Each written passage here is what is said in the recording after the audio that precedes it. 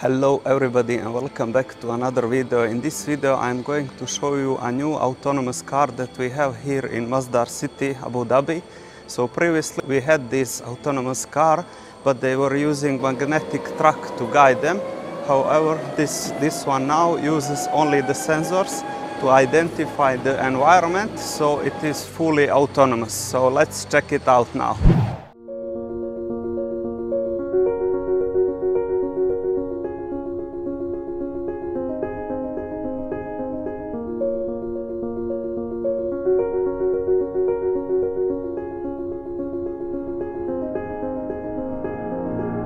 So this is the route we will take now. We will go from this knowledge center building to the North Car Park where we store the cars.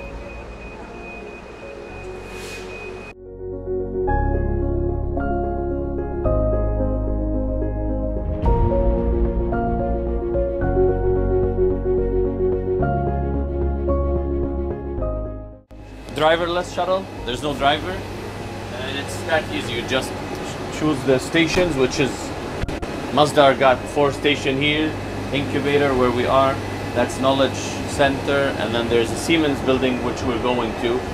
So you just press the station and then press go. The shuttle is 100% electrical, so you charge it for maybe overnight and then use it. In US, it can last you 8 to 10 hours. Here, due to this hot weather, maybe 6 to 7, 8 hours max. Just because the compressor is not really taking a break.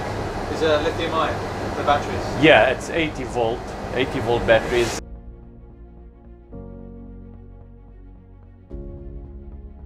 The new idea about here in UAE is maybe we will connect these AC and the light through panels, and then leave the battery just for the shuttle. You know what I mean? Because now everything is from the battery. So it's a nice path, not that busy, because we operate in universities in Michigan and in Wisconsin. A lot of people around, a lot of bicycle. All these detector will detect an obstacle and start doing some brakes and stop, so that you're always safe.